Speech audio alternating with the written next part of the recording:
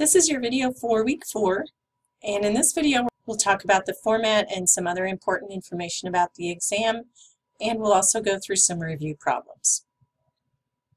So first of all, the exam is to be taken during week 4, sometime between Wednesday and Friday. It has to be completed by 4 p.m. on Friday. The reason for that time is that that's when the testing center on the Scottsbluff campus closes on Fridays. This is a paper and pencil exam, not an online exam, and it does have to be proctored. To have it proctored, you may go to the testing center in Scottsbluff, or you can make similar arrangements at the other campuses in Sydney and Alliance. You do have to make an appointment to take this test. One of the reasons is that the testing center tends to be very full on Fridays, and if you wait and go in on Friday without an appointment, you may not be able to take the test. Please be sure to make an appointment with the testing center staff or with the Sydney or Alliance campus staff by Tuesday so that you'll know exactly when you're supposed to be taking the test. If you're in another location that you can't use any of those facilities, you are responsible for finding a suitable proctor and sending me their contact info, which needs to include their name, title, email address, and phone number. You need to send this to me at least 2 days before you plan to take the exam. I need time to be able to contact them, to send them the test, and to make sure they understand the responsibilities of proctoring the test for you. Some examples of suitable proctors are teachers and librarians at public libraries. If you have any questions about whether someone would be a suitable proctor, just contact me and ask. For the exam, it covers all of chapters 1 and 2. And you will have 60 minutes to complete it. You can use a scientific or graphing calculator, but no other electronic devices. You can't use your phone for a calculator, you can't use your iPad or other kind of tablet or laptop. Please do make sure to bring a pencil and your calculator when you come to take the exam. Now, one other thing about the exam, notice on there that it doesn't say anything about bringing a sheet of formulas or a cheat sheet. That's because there's all this stuff that needs to be memorized for this exam. So for your notes for this week, I gave you spaces to write all of these important identities and facts. I'm not going to do this in the video. Go back through your notes and find, for example, the trig ratios here using X, Y, and R, or in a right triangle, and there's a whole nother page of identities. So we've got the reciprocal identities, the 3 Pythagorean identities, the quotient identities, the cofunction identities. Then another thing you need to know is for the different quadrants, what are the signs of the 3 main trig functions? Remember, for that we had the memory trick of all students take calculus. And then we also had the trig function values for quadrant 1 for our special angles. Remember, there was a trick for this also for the sine and cosine. And then the reference angles. So if you have an angle in one of these quadrants, how you find the reference angle. So you need to fill out those things on your own for these notes. So I'm going to go through some problems.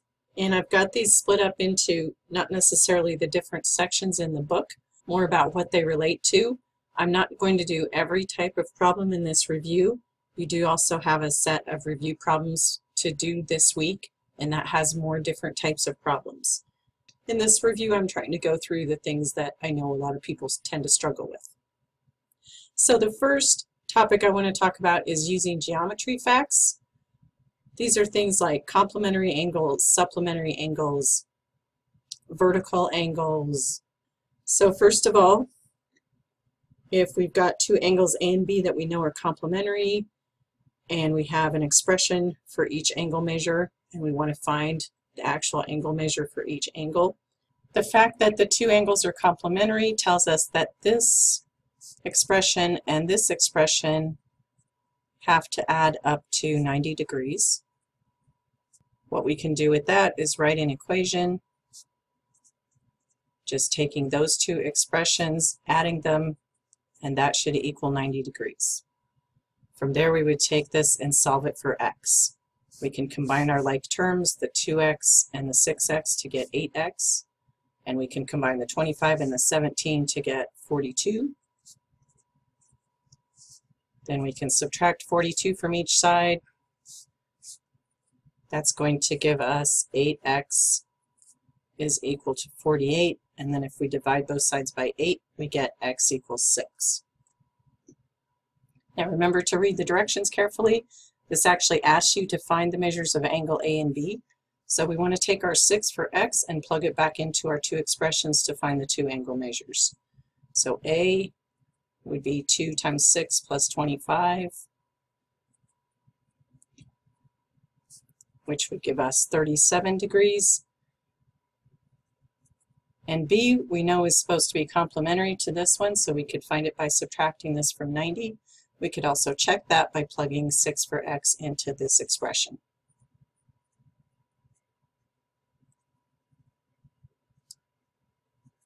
That's going to give us 53 degrees. 53 degrees and 37 degrees do add up to 90, so those two are complementary. Next problem has to do with the three angles in a triangle adding up to 180. In this problem we have two of the angles. We're trying to find the third one.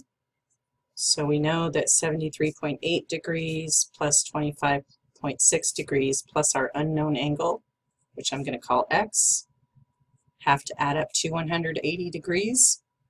So we could add those two together. Adding these two gives us 99.4 degrees. We're going to subtract the 99.4 from the 180,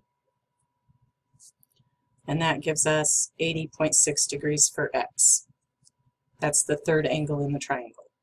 In this problem, we've got two parallel lines and a transversal, and we're trying to find the measures of these two angles.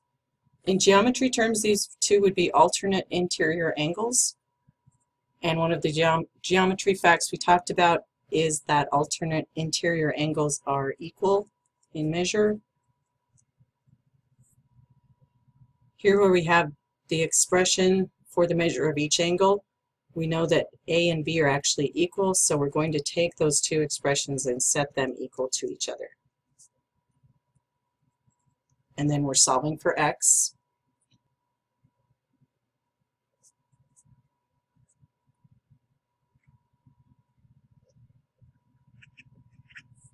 We end up with x equals 2. Then we're trying to find the measures of angles A and B. So to get A, I'm plugging in 2 for x in this expression. That gives me 15 degrees for A.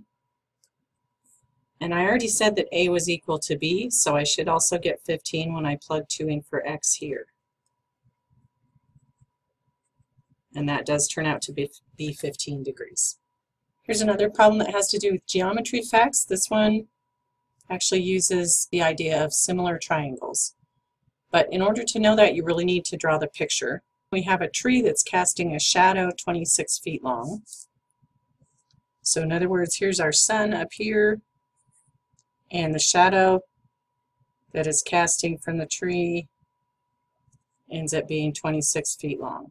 And at the same time, so with the sun at the same angle, we have a 4-foot tall fence.